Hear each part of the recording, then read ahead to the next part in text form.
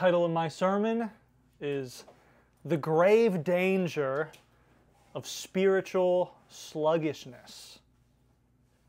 Sluggishness. We've all been there. We're walking with God, but we've stopped striving and started strolling. We only open our Bibles to feel like a good Christian for the day. Sermons go in one ear and out the other. And maybe we have an excuse. Suffering. It's hard to suffer and not feel sluggish. That would have gotten amens from the original hearers of the letter to the Hebrews. Read through Hebrews and you'll get a picture of a congregation under persecution. And their suffering is causing them to look back at their life before Christ and think, that was easier. And they'd be right. But they haven't left Jesus, haven't left the church, but sluggishness might just be here to stay. Have you become content with spiritual sluggishness, with going through the motions of the Christian life? Whether you feel sluggish today, you will feel sluggish in the future. And your Heavenly Father loves you too much to let you stay there without warning.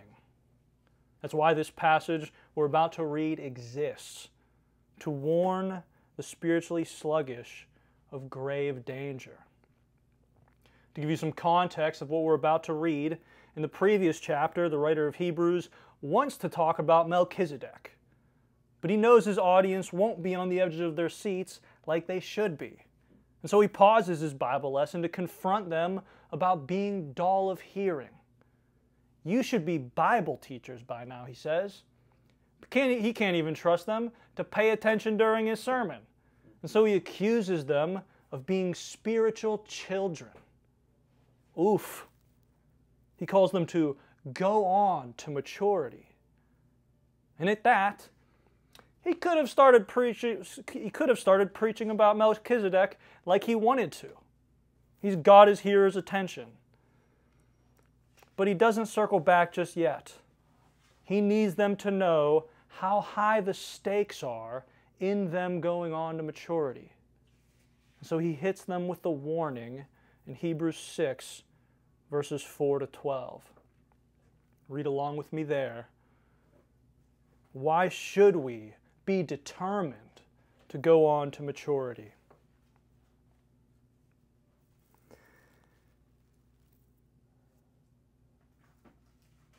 For it is impossible, in the case of those who have once been enlightened, who have tasted the heavenly gift, and have shared in the Holy Spirit, and have tasted the goodness of the Word of God and the powers of the age of come, and then have fallen away, to restore them again to repentance, since they are crucifying once again the Son of God to their own harm and holding him up to contempt. For land that has drunk the rain that often falls on it and produces a crop useful to those for whose sake it is cultivated, receives a blessing from God. But if it bears thorns and thistles, it is worthless and near to being cursed, and its end is to be burned. Though we speak in this way, yet in your case, beloved, we feel sure of better things, things that belong to salvation. For God is not unjust so as to overlook your work and the love that you have shown for His name in serving the saints, as you still do. And we desire each one of you to show the same earnestness, to have the full assurance of hope until the end, so that you may not be sluggish, but imitators of those who through faith and patience inherit the promises. What is the grave danger of spiritual sluggishness that threatens us if we do not go on to maturity? God warns us, if you're not striving after Christ today, you might not be able to tomorrow. We as humans tend to think tomorrow will always be there, and I'll have the heart to do X, Y, Z tomorrow. But you might not be able to tomorrow because of the danger in verses 4 to 6. The author of Hebrews builds suspense about what this danger is by announcing in verse 4, it is impossible, and then listing the conditions that create the impossibility. Once been enlightened, tasted the heavenly gift, etc. If you experience these things and then turn away from Jesus, verse 6 says, repentance becomes impossible, since they are crucifying once again the Son of God to their own harm and holding Him up to contempt. That's why if you're not striving after Christ today, you might not be able to tomorrow. Because it's impossible to taste and see that Christ is good, spit Him out, and then repent. Now you may have 10,000 questions about that, which is understandable. So let's take them one at a time. First off, is He saying, I can lose my salvation? What is He describing in verses 4 to 5? I submit to you that He's not describing a born-again Christian, but allow me to prove myself. I admit sharing the Holy Spirit sure sounds saved. But you can resolve every seeming contradiction in the Bible by asking this question. What does the author mean by that? What does the author of Hebrews mean by share in the Holy Spirit? That phrase comes in a list in verses 4 to 5. Look with me at the verbs in that list. Enlightened, tasted the heavenly gift, shared in the Holy Spirit, tasted the goodness of the Word of God and powers of the age to come. The author is listing experiences, not identities. He's not saying who his hearers are. He's saying what they've done. This all becomes clear if you zoom out further in the letter. In the first 5 chapters of Hebrews, the author keeps making an example out of the Israelites. These are people who were enlightened with the 10 Commandments and tasted the heavenly gift of manna. And yet when God wanted to give them the promised land, what did they want? They wanted to scamper back to slavery in Egypt. Those Israelites experienced God speaking and acting, but they never had faith. And so they fell away and died in the wilderness. Okay, but in what way can those without faith share in the Holy Spirit? The author of Hebrews mentions the Spirit twice prior to our passage, and both are related to God speaking, not saving. Hebrews 2:4, God also bore witness by signs and wonders and various miracles and gifts of the Holy Spirit. And Hebrews 3:7, as the Holy Spirit says, today if you hear His voice, do not harden your hearts. By sharing in the Holy Spirit then, the author of Hebrews means sharing in revelation, not regeneration. If the Holy Spirit reveals the gospel of Jesus Christ to you, and you hear Christ's death and resurrection preached, and you see in the Gospels that He's full of grace and truth, and you witness His power to change a people from selfish to sacrificial in the church, if you experience all that goodness and still turn away from Jesus, verse 6 doesn't say you lose your salvation. It says you lose the chance for salvation, which is worse. You have decided to follow Satan. No turning back. No turning back. If that scares you, you're listening well. The author of Hebrews needs his hearers to know that spiritual sluggishness is not safe, because sluggishness today leaves the door open for falling away tomorrow. And falling away after tasting and seeing that Christ is good is spitting Him out. well-informed, falling away, is crucifying Christ afresh. It's hearing of the blood He shed for you in love and telling Him to get back up there. It's hearing His lavish promise of eternal life and saying, nah, I'll take this world, thank you. A heart that knows Christ's heart and yet holds Him up to contempt and shames Him publicly is a heart too hard to change its mind. What do we do with this teaching? We live with a healthy fear. Believers don't need to fear God's judgment, but they do need to fear themselves and the self-deception their sinful hearts are capable of. Hebrews 4:1 says, "Let us fear, lest any of you should seem to have failed to reach God's rest." None of us are above that. None of us. Many of you may not be sluggish today by God's grace. Hallelujah. Do you have the courage to warn the sluggish around you like the author of Hebrews does?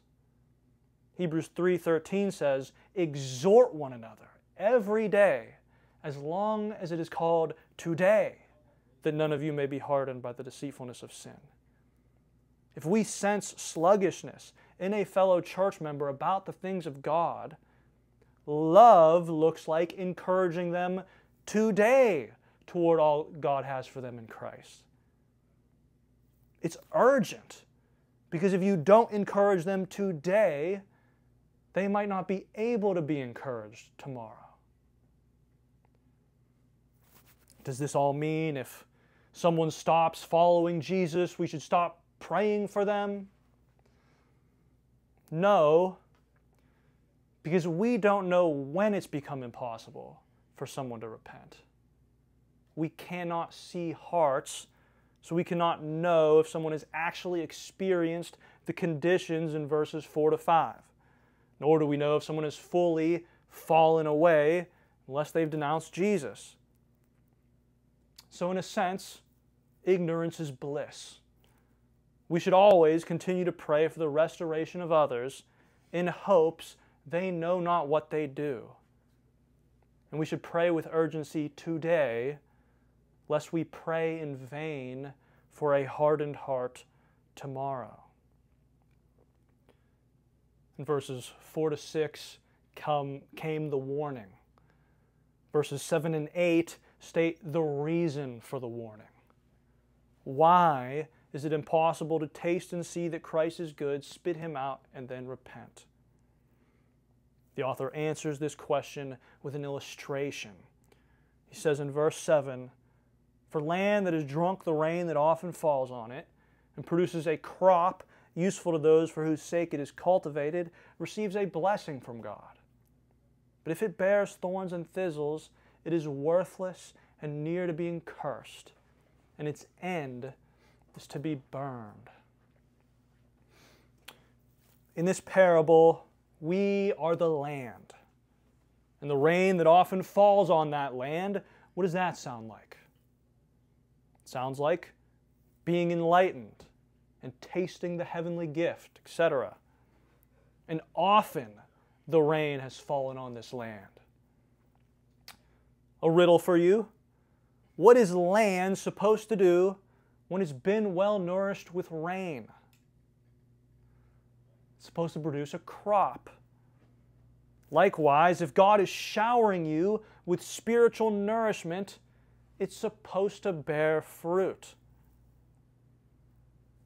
But if land is well nourished with rain and bears thorns and thistles, what does that say about the land?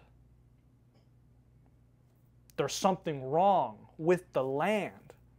That's the reason it's impossible to taste and see that Christ is good, spit Him out, and then repent. Because something is wrong with the heart that does that. It's become hardened, rocky soil.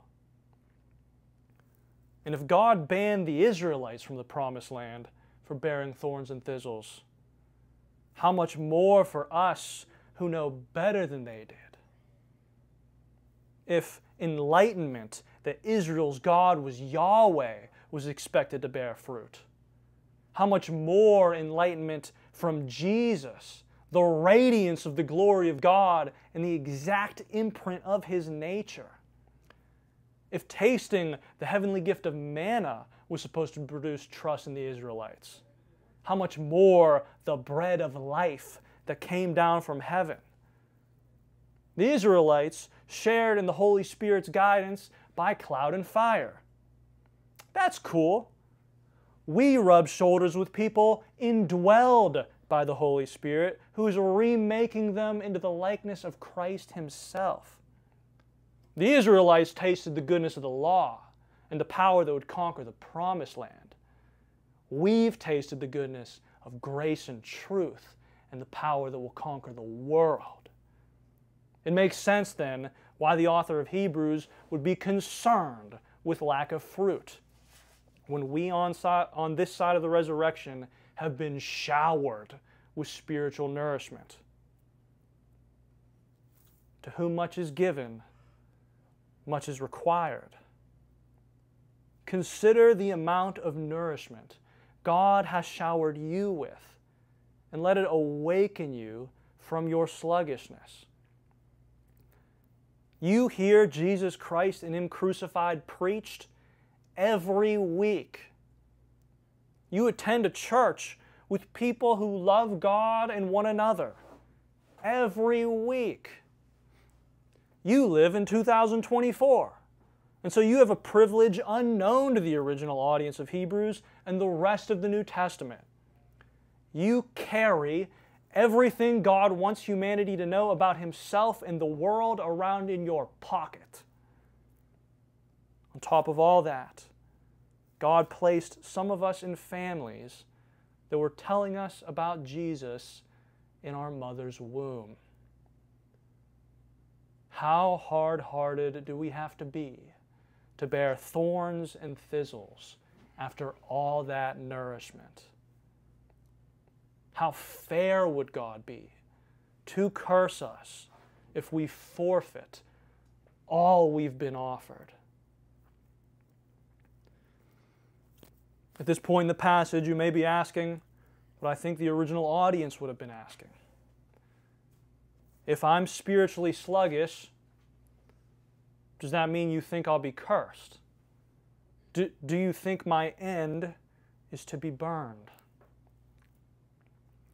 In the remainder of our passage, the author of Hebrews puts his hand on our shoulder, and assures us spiritual sluggishness is not safe, but it's not the end.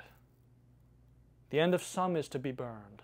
But he says in verse 9, though we speak in this way, yet in your case, beloved, we feel sure of better things, things that belong to salvation. And why does he feel this way in spite of their sluggishness? Verse 10, for God is not unjust so as to overlook your work and the love that you have shown for His name in serving the saints as you still do. Why should you be sure of your salvation, O sluggish believer? Because God is not unjust. That's a clunky way to put it, with a double negative, not unjust. Why not say, God is just to see your work? Because his point isn't that God is just to save them based on their work. His point is they are producing a crop useful to those for whose sake it is cultivated. And God blesses land like that. He is not unjust to shower you with spiritual nourishment and look the other way as you bear fruit, also He can curse you. No, God has seen every glass of water you have given a saint in love for Him. All the ways you serve when no one is watching, maybe ways you feel unappreciated for, God sees. And what does that make me want to do? It makes me want to keep going, to keep loving God by serving others. And just in case you haven't been, the author of Hebrews says in verse 11, "And we desire each one of you to show the same earnestness, to have full assurance of hope until the end, so that you may not be sluggish, but imitators of those who through faith and patience inherit the promises."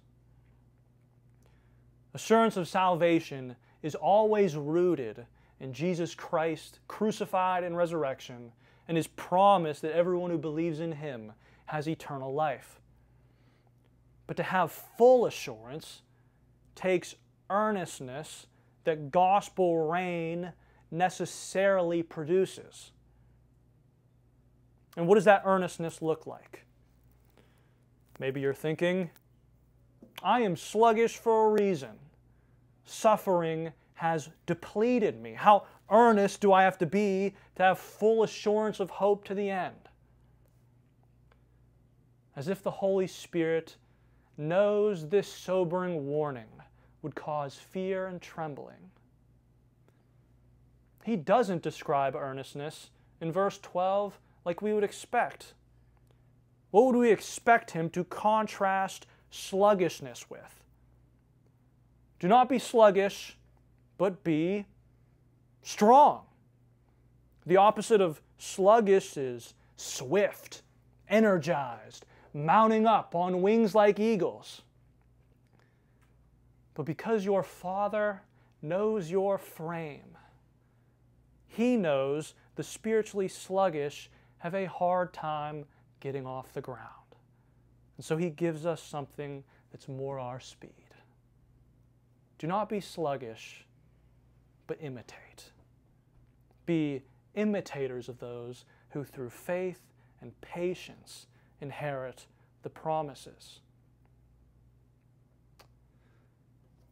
Show up to church. Linger afterward and talk to people. When you hear someone express faith and patience, keep watching that person and imitate them. That, my friends, is the great secret of not falling away, of shaking off spiritual sluggishness, of securing full assurance, of even becoming the Bible teacher you're meant to be. Imitate people who are waiting for Jesus to do what He promised. And while you wait, love God by serving those you're waiting with. And drink deeply the Word of God like your farmland in need of rain. What an easy yoke and light burden.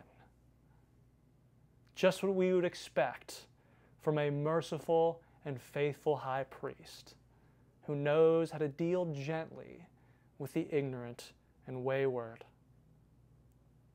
The grave danger of spiritual sluggishness is that if you're not feasting on Christ today, you might not be able to tomorrow. And so let us imitate those who feast until we inherit eternal rest, where sluggishness will be no more, and it will be impossible to stop tasting and seeing that Christ is good. Let us pray. Thank you, Lord, for your word. Thank you that even in hard words, you love us enough to assure us of salvation. Thank you that you even desire to assure us of salvation. May you grant us all wisdom in applying this passage to our lives and making this sermon better for the feeding of your flock. In Jesus' name, amen. All right.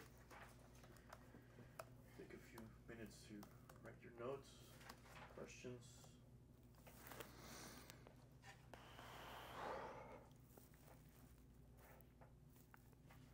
I appreciate your mercy on the timer. I almost forgot it. I was like, I'm gonna make it now.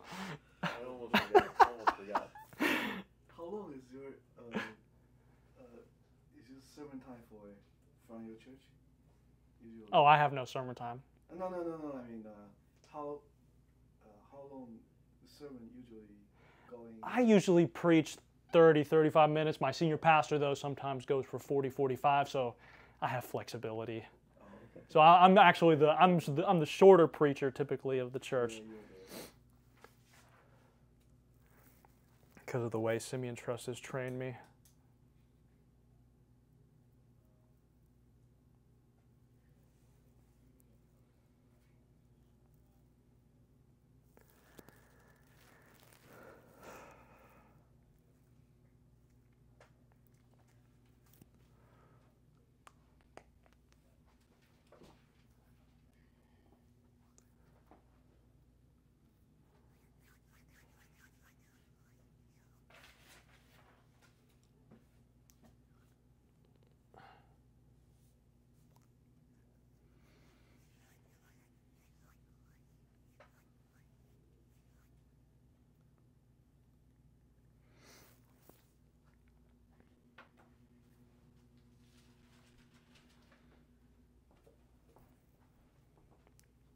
You guys ready?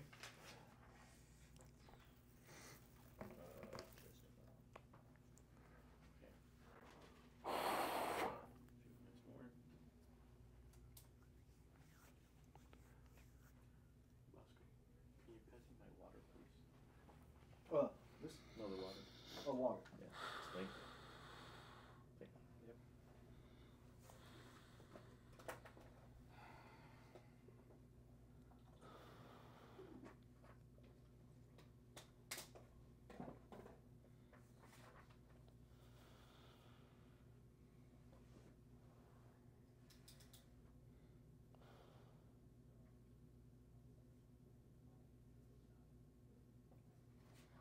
Okay.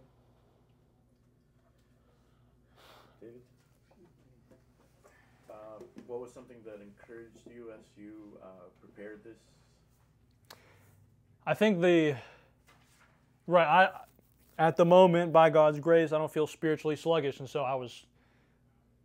my wife asked me, like, how are you applying what you're studying to your walk with God? And I was like, I don't know. And so that's what made me come up with, like, oh, I need to have the courage as a pastor to be able to challenge, warn my congregants who may be sluggish.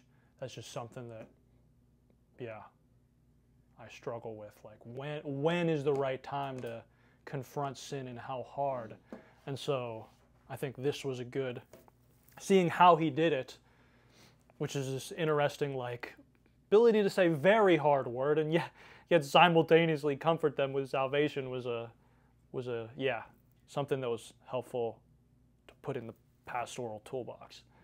Yeah. That's interesting. Right? Like even when I picked up Pastor Dan from the airport, we were talking about like maybe it's not specifically sluggishness, but like just lately I'm just like struggling to go and meet up with people and visit them, and I don't feel like I'm being sluggish. I'm doing a bunch of stuff, but there's always areas in which we might be, right?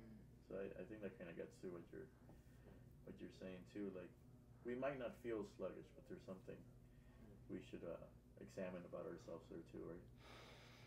So that's good. Let's go around and give David some encouragements. Let's start with Bosco and go around. Encouragement? Mm-hmm. Okay, one of the encouragement, I think you're doing like a verse by verse exposition. So I did not lose it where you are. So you very clearly stay where you're preaching. Hallelujah.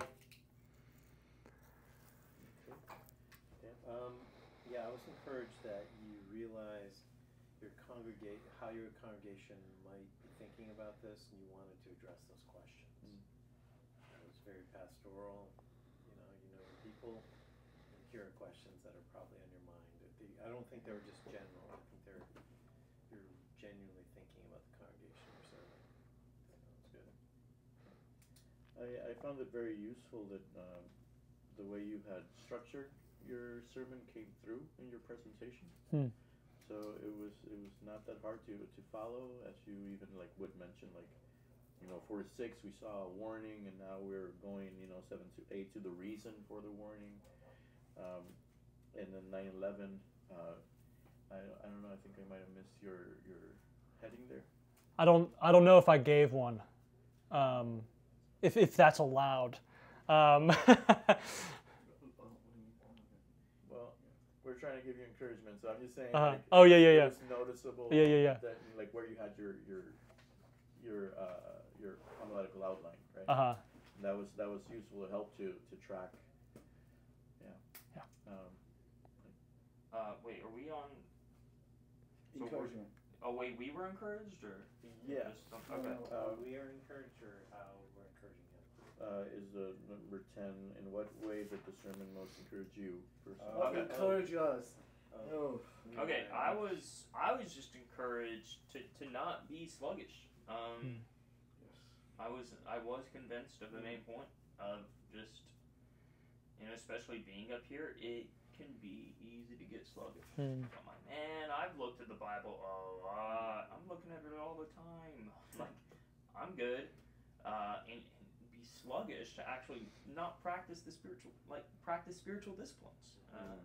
So I was encouraged, convicted in that of just not being sluggish in those things. Just because I'm a student of the Bible, but actually being a disciple of Christ and practitioner of the Bible. Okay. All right. Well, let's move on then to question 11. How do you feel you can improve if you had to preach this again? You are going to preach this again at your church. So, what's something that just jumps out at you that you need to improve on? Let's see.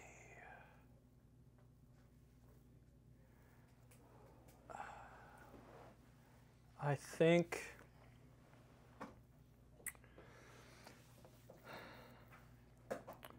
I could have probably maybe hammered home. I think I lost the big idea maybe in the third point until the end. So maybe I could have hit on more repetition for the main idea. I wonder also if it would be helpful to, like, I was restrained by word count, but like nuance spiritual sluggishness more.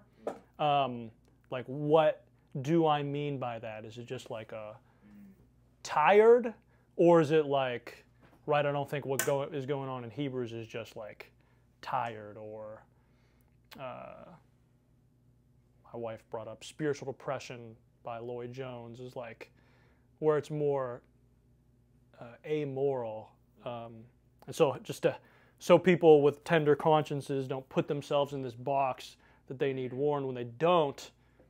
Maybe I need something in there that's like, this isn't talking about you. Or at least what's the difference? Yeah. Bosco? Oh, okay.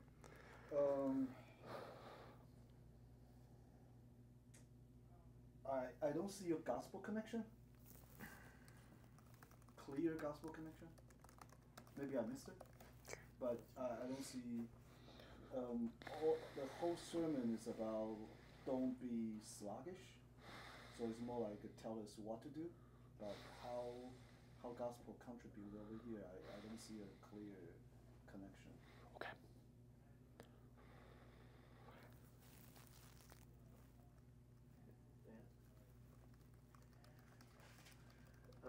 I don't know, maybe you said it, but I wasn't sure. What if I'm sitting in the pew and I think this is written to those who are believers? You stated it that this is not to believers. This is a warning not to people that are genuinely converted, but have heard and experienced these things. I didn't know. Yeah. there, yeah. So I wondered if those people might need to be spoken to. Do you think? Spoken to genuine believers? Yeah. No, do you think those in the pew who think it may be a true warning to those who are converted, but a fair warning anyway, do you think they need to be, is there a way to kind of show why you're convinced this is written to those who have not experienced saving faith? Okay. Yeah, I mean, even your question makes me think. I think I tried to avoid converted, non-converted categories, Okay. but maybe I could have been clearer. Like, right, because he is warning the Hebrew church, but he's focusing on Yeah. how more about their fruit Yeah. than, man, wow, yeah, I got to really wrestle with, like, how do I make that distinction Yeah, clear? because I guess my point is once you said is not describing a true Christian, or after you answering the question, can I lose my salvation? He's not describing a Christian, but someone who has had it. What does he mean by sharing the Holy Spirit? I kind of felt like off the hook. Huh. Yeah. Yeah, that whole part And- was unclear, I would say. Okay. Yeah. Specifically, the Holy Spirit part is where. No, not necessarily. Just or in that general area, I just feel like it kind of began speaking about those who had tasted of the revelation, but had not. Can't remember the wording. Remember, had not been reconciled or something like that. Regenerated. Regenerated. So yeah, you're referring to, like, the whole, like, experience versus identity thing. Okay. Yeah, it also, like, especially I think towards the end, I think you did well as far as tone, where there's like a real warning, and then there's also real hope towards the end. But it also made me wonder, like, what distinct persons is the author trying to get to as he's writing to these Hebrews, and what distinct persons should we be referring to in our church, as we might have sluggish believers, and they might almost look like non-believers, and we might have people who are non-believers that look like they're believing because they're still with us and they're following along. So I think that's connected to kind of what Dan was saying too. It's just like really clarify who is this talking to, what are the differences, and trying to help, I think, your people identify themselves, right? Yeah. Nick? Yeah, I kind of building on that. I would let the fear factor linger more. If I were you, if that makes sense. Like, I think at least in up to verse 9, there's supposed to be like this weight of, like, and yeah, making it clear, I think, of, and kind of like what Dan was saying, like, this is to you.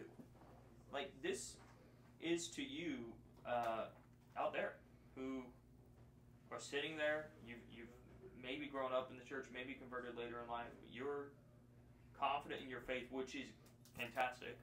And this is coming from someone who's like, I've struggled a lot with assurance of salvation. And I had to wrestle with these passages and get to the other side of it. And I think it's okay to let people get into that place of wrestling with it. And then in verse 9, I think that's where the hope comes in. Because he says, though we speak in this way, yet in your case, beloved, we feel sure of better things that belong to salvation. And so, like, he does see you, and that you would show the same earnestness to have the full assurance of hope until the end. So, like, comforting them maybe later on. in the end. That's just something I thought. And let the fear factor linger. One more round on improvements. Yeah. I think this is connected because I don't see what's your main point.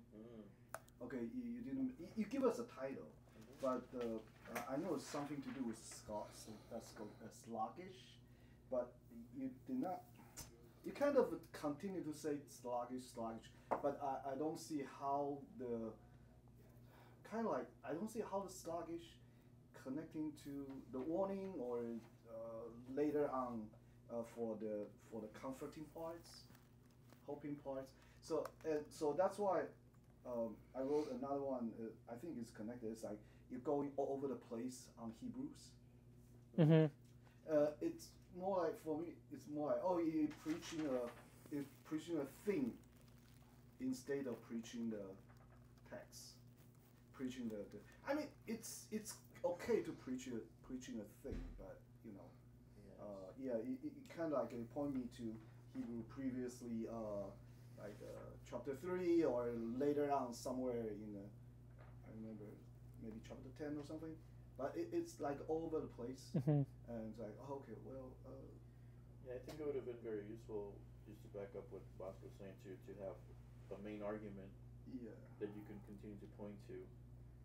That you're hanging things on as you go through, like, there's the warning, there's the reason for the warning, and there's the hope, maybe, that we have, right? I don't remember hearing the last of your points, but having a main point, a main argument would have helped you a lot, and would help anybody who hears you to just track so much better. So yeah, just to re-emphasize what Bosco said. Yeah, I don't know if you picked up in your study on this, kind of continues with the thought I've had, but on the pronouns in the section, so in like verses 1 through 3, it's us and we, but from verse 4 down through 8, it's those, and then it comes back to we, you, right, verses 9 through 11 in that hope section. So, I don't know, pointing that out may be helpful to discern what we've been trying to talk about earlier, is that there may be those in this congregation, you know what I mean, those who are being addressed. It's not those outside this congregation, but those who've had this experience that you're talking about. But then, yeah, it's interesting. I don't know what to do with that. But well, just to add a question to piggyback off on your comment, do you think the author is saying this because he's afraid that might happen, or because that has already happened, they've experienced it and might be tempted to follow? I think he thinks if they don't go on in maturity, this is the consequence. Yeah. But based on everything he sees right now, sure of salvation. But if you get lax, this is what happens. So I think there's a tension that like doesn't fit like neatly into our heads, but there's just like it's more conditional. So it almost seems like sluggishness kind of leads to falling away, and they've probably seen that. They've seen that, and so he's warning them not to be sluggish, and like Bosco said earlier too about the motivation from the gospel, like what is the motivation there to be continuing to persevere in the midst of everything. And I think those we and them and the yous are important to help us kind of see it. There was something I noticed as a small thing, like you were going at it and then you would say etc. And it was kind of distracting. Okay. Like, okay, what other thing was he like maybe referring to? And it's like you don't need to say everything, right? You need to say like whatever is most important to the Mm-hmm. to the point of your argument from text. So like you don't need to say etc. Just like cut it out. Like maybe whatever you're trying to say, use a clear, succinct example, and like move on. Yeah, those were both in reference to that list of enlightened, tasted, and so it ended up getting long if I repeated all those. But yeah, I'll Okay. find a smoother way to shorten that. So maybe what's a way we can summarize that? Yeah. That's helpful Yeah. to your people as you're preaching. Because when you say etc., it kind of leaves me like thinking about the list, Mm-hmm. right? Just a small observation. Yeah, that's good. Yeah, I think you mentioned that you didn't label like those last verses 9 through 12. I think you should, just because the note. I'm always gonna have the perspective of a note taker. The note takers will be driven crazy if like they won't pay attention to what you're saying if you just say 9 to 12 say this, and you don't give a like if you don't label it. That's just my opinion. Like I could be distracted by that. It's not even just that. Like that's a valid thing, but your subpoints or your homiletical points should be pointing to your main argument. Yeah. So it's not just helpful for the note takers; it's helpful for your listeners to be making sense of the whole. So that's a helpful one. Seems to me. Okay, so David, what are some things, or give us one thing that you felt you did really well? I don't know about really well, but Well enough. I think I felt comfortable with the pace. I think I have a tendency to talk very fast, Okay. and so I felt like I may have been slow at times, which, yeah. So I was pleased with that. I was curious about that because I've never heard you preach before, and I was wondering. I talked to you before, obviously, and I was wondering. It felt a little slow at times. Okay. But I also was wondering if you were doing that purposely or like is that something you're working on your pace? And your, Yeah. Okay. Yeah. All right. Good. Bosco? I think you did a clear explanation on the, apostasy part, and then you're doing experience with identity. So yeah, I think that one makes something clear over there. I also thought you used some word pictures and references to other things Jesus has said, stony heart, stuff like that, without having to take us into a long connection. That was very good and kind of reinforced by using that biblical language. I don't know if you're doing that intentionally, but those biblical quotes were helpful to drive those images, but also just the authority behind that poem. That was really good. I thought your use of context was good to situate us in the present moment of the text. Somebody had mentioned before, like maybe you have too much at times, but especially at the beginning, I felt it really like brought us into the text. Yeah, I think your delivery was really well. Like you just spoke very clearly and confidently, and it was easy to listen to. And I do. I didn't notice you were going slow just because beforehand you told me you would probably be speaking fast. So I was like, oh, he's speaking at a good pace. So I thought the pace was good because you told me you were like be speaking fast.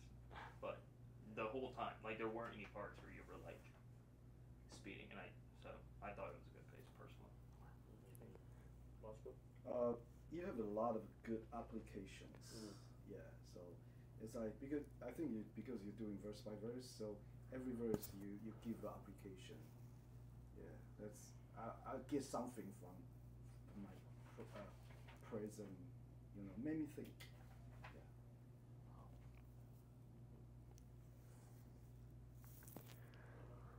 Yeah, for a note I took and I can't find it. Carry on and come back to me if it's okay. Okay. See, now you made me forget what I Oh, was sorry. gonna say. You need a minute too? Something else that you did well. Even though you didn't have like a main point per se, yeah, I think I walk away just going, don't be sluggish, right? Yeah. And understanding that a little bit better. And I think your earnestness came through. That you are really warning me out of this care, that I don't fall away, but that I persevere in following in Jesus, and that's not nothing, you know. It's important that our people also feel that this is something that matters to you, so it should matter to me. And yeah, so just throughout that emphasis of persevering and also hopefulness at the end. Yeah, I was actually going to mention that. Like, you mentioned the sluggard thing a lot, and I think that was helpful because even though there wasn't a point, like I didn't realize until it was pointed out that you didn't give like a thesis type main point, because the main point was kind of evident in what you were saying. That it was like, hey, don't be a sluggard, like don't be sluggish, and so I kind of, like, looking back at my notes, I was like, oh, I guess he didn't, like, explicitly mention something, but I do think it was so helpful the way you formed it by saying don't be sluggish so many times. Alright, I got my thing. Okay. You said at one point toward the end, what does earnestness look like? Hebrews doesn't describe it in a way that we might expect, and it piqued my interest, like, okay. How does he? You know what I mean? And so I just thought that was good reading of the word and good use of the things we're learning. You know what I mean? And able to kind of grab your audience's attention. You know, your hearers as you're wrapping up the sermon to really make your point on imitating. So yeah, let's help by that. Yeah, you had good descriptors along the way, that being one of them. So thank you, Mr. Daniels. Thank you all. Yeah, thank you. David. And may the Lord bless this word to the church. Yes. Thank you.